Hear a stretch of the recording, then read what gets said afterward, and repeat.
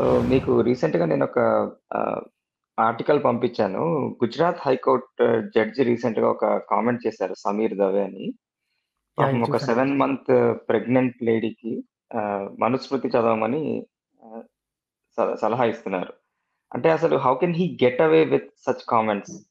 అంటే is Indian system such ఫ్లాడ్? ఆ! అంటే కోర్ట్ సిస్టమ్ ఉన్నంత మాత్రాన దే ఆర్ స్టిల్ హ్యూమన్స్ కదండీ. They are still humans and they have all the same ఇనబిలిటీస్ and abilities as rest of the people. అయితే మనం ఏంటంటే వీఆర్ ఎక్స్‌పెక్టింగ్ అంటే జడ్జిలు అన్న తర్వాత న్యాయమూర్తులు అనే స్థలంలో ఉంటే వాళ్ళకి ఎటువంటి బయాస్ ఉండకూడదు. అందరిని సమానంగా చూస్తారు. అలా అనుకోవటం అంటే ఎక్స్‌పెక్టేషన్ రాంగ్ అని కాదు. కాకపోతే అది మిస్ అయితే దాన్ని మనం సర్ప్రైజింగ్‌గా చూసుకోకూడదండి. ఎందుకంటే they have come out of the same exact system that everybody has come out. Okay. Me expectation కరెక్టే. వాళ్ళు అసల అదేమి ఇది చట్టం చదువు అని చెప్పాల్సింది పోయి లేదా లాయర్‌ని మాట్లాడని చెప్పాల్సింది పోయి మనుస్మృతి చదువు అనటం ఏంటి అని అ క్వెషన్ రావడం వాలిడ్ అది. అందులోనూ అతను స్పెసిఫిక్‌గా చెప్పిందేంటంటే, అసలు మన వాళ్ళు అప్పట్లో 17 ఇయర్స్ లోపే పిల్లల్ని కనేసేవాళ్ళు. అవును. నీకేంటి నొప్పి అన్నట్టు అట్లా అన్నారనమాట. అది సెన్సేషనలైజేషన్ ఆఫ్ న్యూస్ అని. ఇట్లాంటి పిచ్చి పిచ్చి మాటలు మన న్యాయమూర్తులు చాలా మంది పిచ్చివాగుడు చాలా మంది వాగారు. నెక్స్ట్ ఏంటంటే వాళ్ళని ఆ పై హైకోర్ట్ గాని, ఆ పై కోర్ట్ గాని వెంటనే మొట్టికాయలేస్తదనమాట. అంటే నాకు ఇంకొక విషయం ఏంటంటే, ఇట్లాంటివి గుజరాత్ నుంచే ఎక్కువ ఎందుకొస్తాయని. ఇలాంటి న్యూసులు. అంటే బత్తాయిల ఫ్యాక్టరీ అయ్యుంటదండి అది. ట్రూ. ట్రూ. ఇంకొకటండి రీసెంట్‌గా మీరు హెచ్‌డీఎఫ్‌సీ బ్యాంక్ కాంట్రోవర్సీ చూసారా? లాస్ట్ వీక్ లేదండి. చాలా పుష్పల్ రాయ్ అని జెప్పి ఒక మేనేజర్ అన్నమాట.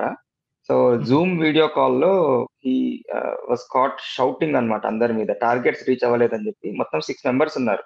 He is the manager oh! And 5 subordinates. So విన్నట్టున్నానండి. He's speaking in some Oriya are some language. I don't know which yeah! Language. Some different language. హ్మ్. కాకపోతే అసలు ఎట్లా ఫైర్ అయ్యాడంటే ఒక్కొక్కళ్ళ మీద, వాళ్ళు యెస్, నో తప్ప వేరే మాట లేదు నోట్లోంచి. అంటే హ్మ్. అసలు హ్మ్. అసలు ఆ కల్చర్ చూసి నాకు లిటరల్లీ షాకింగ్ అండి. అంటే ఆహ్, how can people get away with such behaviour? ఇట్లాంటిది నేను ట్విట్టర్‌లో చాలా చదివాను. చాలా మంది ముందుకొచ్చి కంప్లెయింట్ చేస్తున్నారు. మేము హ్మ్. కూడా మా ఆఫీస్‌లో ఇట్లాంటివి ఫేస్ చేసాము. ఇలాంటి బాసులుంటారు. ఇట్లాంటి కల్చర్ ఉంటుంది అని. అంటే అసలు అంత హ్మ్. బ్యాడ్‌గా ఉందా సిస్టమ్ అని. ఇప్పుడు నేను ఇక్కడ యూఎస్‌లో ఉంటాను. నాకు లాస్ట్ 10, 11 ఇయర్స్ నేను నా work ఎక్స్‌పీరియన్స్‌లో I never faced any such kind of discrimination. ఆహ్, చిన్న హ్మ్. లెవెల్‌లో కనిపిస్తుంది గానీ, అంత మరీ బ్లేటెంట్‌గా మొహం మీద అట్లా అరిచి పనులు చేపించుకునేటట్టు నేనెక్కడా చూడలేదు. నాకు చాలా పాపం అనిపిస్తుంది ఆ ఎంప్లాయీస్‌ని చూస్తుంటే. అంటే దానికేం ఆహ్, సొల్యూషన్ లేదంటారా? What you allow will continue అండి. అది ప్రతి ఒక్కళ్ళకి ఇదే సూత్రం అనమాట. అంటే సేమ్ ఎవల్యూషన్ కూడా ఇదే సూత్రం. What you allow will continue to exist. ఏ క్షణం అయితే అలా అన్నప్పుడు ఆహ్, అట్‌లీస్ట్ ఒకళ్ళు, ఇద్దరు, ముగ్గురు ఐ క్విట్ రైట్ నౌ నీలాంటి నికృష్టుడి దగ్గర పని చేయటం ఏంటి అని చెప్పేసేసి బయటకొచ్చేసి చేస్తే వాడికి జరగాల్సింది జరుగుద్ది. అరే! ఇట్లా అరుస్తుంటే పనులు జరగట్లేదని చెప్పి ఒళ్ళు దగ్గర పెట్టుకోవడం అన్నా చేస్తాడు. లేదా heal dial down. The thing is people are accepting such abuse అండి. ఐ డోంట్ నో వై ఎందుకంటే ఇది తప్ప నేను ఇంకో ఉద్యోగం చెయ్యలేను అనో, లేకపోతే మరి ఇక నాకు ఇంతకంటే బెటర్ జాబ్ రాదు అని అనుకుంటారో గాని అదే అనిపిస్తుంది reason. There are some people who just allow the దాన్నేమంటారు ఇన్‌హ్యూమన్ ట్రీట్‌మెంట్ ఆఫ్ దెమ్‌సెల్వ్స్ అన్నమాట. అంటే బాస్ అంటే ఆ మాత్రం అరుస్తాడు, వాడికి కోపం ఉంటది అది ఇది అని. But then there is a way to get things done కదా! మిమ్మల్ని తిట్టడం వల్ల నాకు పని జరగదు. మీ చేత పని చేయించుకోవడమే నా టాక్టిక్. రైట్? యాహ్! కొంతమంది బాసులు there will be so smart అండి. ఏంటంటే ఇప్పుడు మీరు కష్టపడి పని చేస్తున్నారు. మీకు బయటికి కదిలే ఇది కూడా లేదు. ఓకే. మిమ్మల్ని ఇంకొక 2 అవర్స్ ఆఫీస్‌లో ఉంచాలి. ఏం చేయాలి అంటే నేను పిజ్జా తెచ్చి మీ దగ్గర పెడతా. జ్యూస్ హుహు. తీసుకొచ్చి పెడతా. కాఫీ తీసుకొచ్చి పెడతా. మీరేమనుకుంటారు? అబ్బా! నా బాస్ అద్భుతమైన నా కోసం ఎంత చేస్తున్నాను. But I got my thing కదా! మిమ్మల్ని ఇంకో 2 గంటల పాటు అక్కడే కూర్చోబెట్టి పని చేయించేస్తున్నాను. Yes. Smart tactics. Smart tactics అండి. ఇప్పుడు పని కావడం ఇంపార్టెంట్. ఆడు తిడితే మాత్రం మీకు పని ఎట్లా అవుద్ది? ఆడికి ఒళ్ళు మండుతున్నా మండుతది. లేకపోతే ఆ స్ట్రెస్‌లో అసలు పని చేయడాడు. అంటే ఈ రైట్? కామన్ సెన్స్ ఎందుకుండదు జనాలకనేది నాకు సర్ప్రైజింగ్‌గా ఉంటుంది.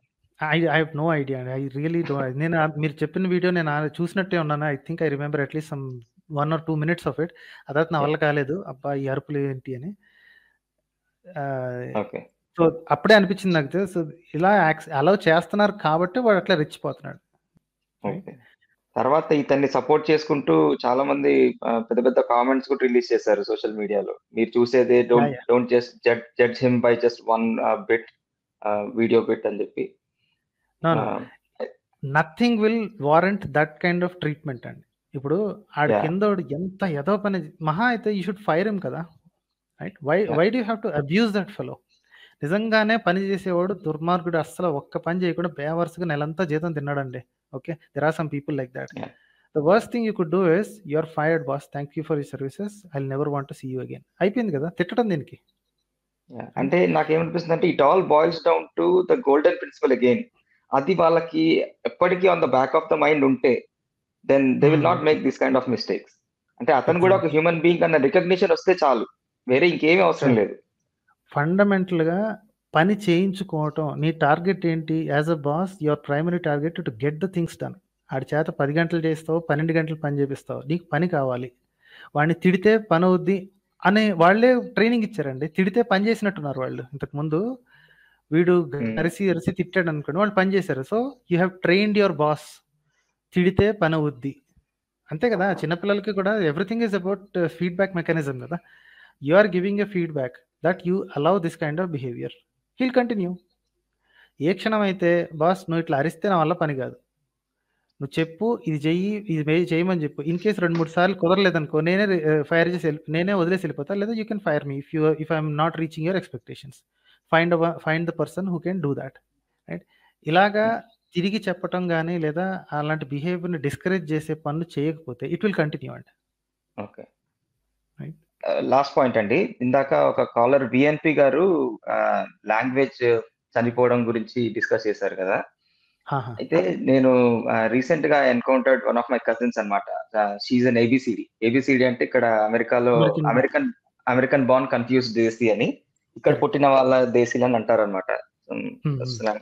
సో అయితే ఆమెతో మాట్లాడుతుంటే అసలు కరెంట్ లాంగ్వేజ్, మనం అందరం ఎప్పుడు సాంస్క్రిట్ చనిపోయింది, పాత లాంగ్వేజెస్ చనిపోయాయి అనుకుంటున్నారు కానీ nobody is able to observe how the current language is dyeing to. So వీళ్ళు మాట్లాడే ఇంగ్లీష్ వింటే ఆ జెన్జీ అంటారు అనమాట వీళ్ళని. సో ఆ జెన్జీ వాళ్ళ ఇంగ్లీష్ కంప్లీట్లీ డిఫరెంట్ అండి.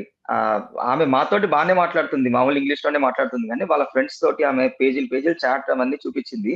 అది చదువుతుంటే ఇంగ్లీష్ లోనే ఉంది అది, కానీ నాకు ఏం అర్థం కావట్లేదు. అంటే ఒక ఫ్యూ ఎగ్జాంపుల్స్ ఇస్తాను. యు ఆర్ అన్ ఎల్ అంటారు, ఎల్ అంటే you are a loser, are you look Ritz అంటే కెరిస్మాటిక్ అనమాట. అండ్ యా నో క్యాప్ అంటే హే నో క్యాప్ బేబ్ అంటే ఐఎమ్ నాట్ లైయింగ్ బేబ్ అని. And yeah I'm ఫిన్నా do it, ఫిన్నా FINNA అంటే I'm gonna do it, I'm going to do it అని. And he's a snack అంటే he's attractive అని.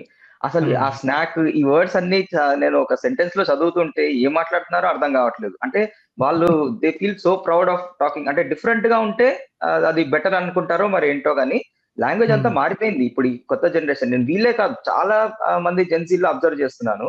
అందరూ మనకు అర్థమయ్యే భాష మాట్లాడట్లేదు వాళ్ళు. అంటే మేబీ ఫ్యూచర్ ఇదే ఉంటుందేమో. Yeah that's how it will అండి. అంటే ఇప్పుడు ఈ పిల్లలు ఉన్నారు కదా, these people are next generation. Yeah right. So they will continue that language, or maybe కొంచెం ఇప్పుడు ఫార్మల్ లాంగ్వేజ్ కూడా మారిపోయింది. If you remember, British formal language కి అమెరికన్ ఫార్మల్ లాంగ్వేజ్ కి తేడా ఉంది. The word hi is semi formal to mostly formal in American English. American emails లో హాయ్తో మొదలు పెట్టచ్చు, కానీ ఒక బ్రిటిష్ వాడికి మీరు హాయ్తో మొదలు పెడితే వాడు అనుమానంగా చూస్తాడు. At least he'll be uncomfortable. You have to start with hello are good morning or good day, something like that. Formal English. ఇప్పుడు అందరూ సెటిల్ అయిపోయారు అనుకోండి, కానీ హాయ్ అన్న పట్టించుకోవట్లేదు. కానీ but you see how the language changes కదా తరానికి. And these people who change the language with the new kind of expressions and words that you see, next ఉండబోయేది అదేనండి. ఓకే. సో ఇంకొక 100 ఏళ్ల తర్వాత if you come alive for some reason, you will not recognise what they are speaking. మీకు ఒక separate dictionary కావాలా, ఒక interpreter కావాలి. Exactly. Okay అండి, థ్యాంక్ యూ సో మచ్ అండి. సురేష్ గారు పాపం is waiting for a long time, so I'll take a leave. Right sir. Yeah, thank you అండి. Thank you.